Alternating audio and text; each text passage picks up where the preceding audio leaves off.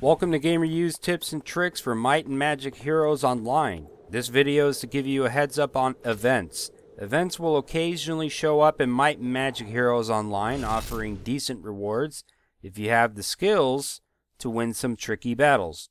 During an event, special event battles will appear on the map, where you can approach them and challenge them in a tough fight. The fight will indeed be a little rough, maybe not quite on a scale with expert battles. Maybe sorta, but still nothing to sneeze at, featuring unique enemies you are likely not familiar with.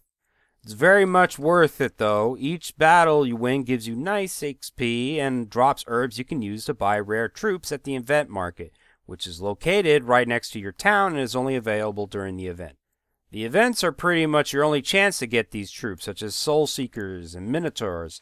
The herb to troop ratios are very costly though. Don't expect to get a lot for the herbs you bring.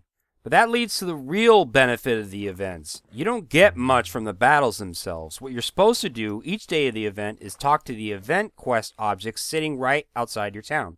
It will give you a quest to win 3 event battles within one day.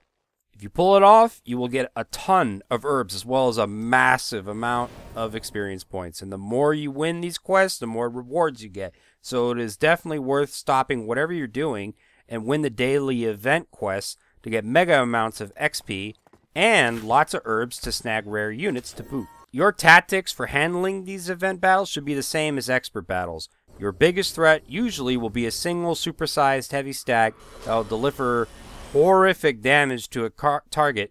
So concentrate on immobilizing and weakening that enemy stack however possible to lower casualties. Use tanking melee units, scrolls, potions, kiting, choke points, and everything you can to win. If you have special units saved up in your garrisons from overstocking or from getting them via angel feathers and phantom coins, you may want to get them out now. One final thing to note, even if you complete a daily event quest, you can still find and battle event battles on the map anyway throughout the day.